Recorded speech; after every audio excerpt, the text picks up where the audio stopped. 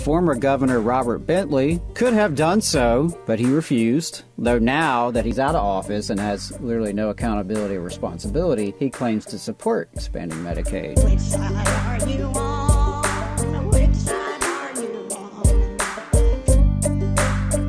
There were two op-eds published recently that remind us of the urgent need to expand Medicaid in the state of Alabama. Robin Hayden, the executive director of Alabama Arise, wrote in the Selma Sun last month about the decade of missed opportunity, the 17 hospitals that have closed, the more than 600 Alabamians who die every year due to lack of health coverage, and the more than 300,000 working-class Alabamians who would gain health care through Medicaid expansion. She also shared how 38 other states have done so and benefited, including other southern states like Arkansas and Louisiana. Now, Arkansas and Louisiana, not exactly New York and California. In a similar piece, David Bronner, head of the Retirement Systems of Alabama, once again used his platform of the RSA advisor to call on Alabama's leadership to expand Medicaid. And now, David Bronner, head of the retirement system, not exactly a left-wing militant here, not a radical by any means, though many Republicans do have a grudge against him. So, again, he has frequently called on the state to expand Medicaid, and I really appreciate him using his platform and his voice to do so. He reminded us that former Governor Robert Bentley, the notorious Love Gov, could have done so at literally no cost for the first 3 years, but he refused. Though now that he's out of office and has literally no accountability or responsibility, he claims to support expanding Medicaid.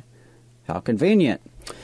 Bronner also mentioned the billions of dollars Alabama's missing out on by this cruel refusal to expand Medicaid. According to Cover Alabama, which is a coalition spearheaded by Alabama Arise, over 60% of Alabamians support expanding Medicaid. Over 60%. And I know we reported on that previously when the poll came out, that even a majority of Republicans support it. It would save the state hundreds of millions of dollars, create tens of thousands of jobs, all while literally saving and improving the lives of working-class folks.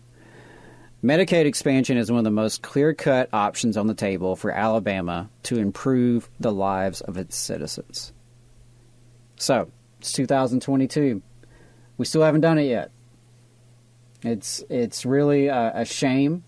I'll also mention here that the American Rescue Plan did have some incentives for states to finally expand Medicaid, the 12 that haven't.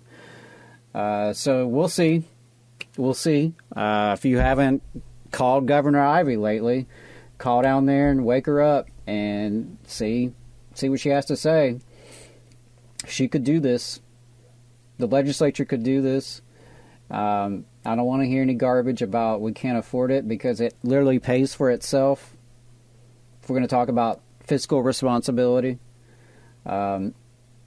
Alabama Rise also did some reporting quite a while back now, but about how this would actually help the prison crisis, right? Because expanding Medicaid would improve hospitals. It would actually expand, basically it would help subsidize some of the prisoner health care. It's like, there's no losers here. It's a win-win-win scenario. Nobody is going to lose in this situation, which just makes it all the more frustrating and absurd that it hasn't happened yet.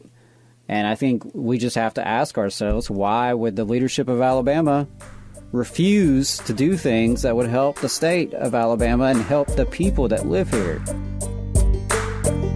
You just saw a clip from the Valley Labor Report. We are live every Saturday morning from 9:30 a.m. till 12:30 p.m. And we pride ourselves on keeping all of our content free to everybody so that we can talk to as many working folks as possible. If you support the work that we're doing, you think that it's important, you think that it's good, then consider making a monthly contribution to the project, and you can do that on our website, tvlr.fm.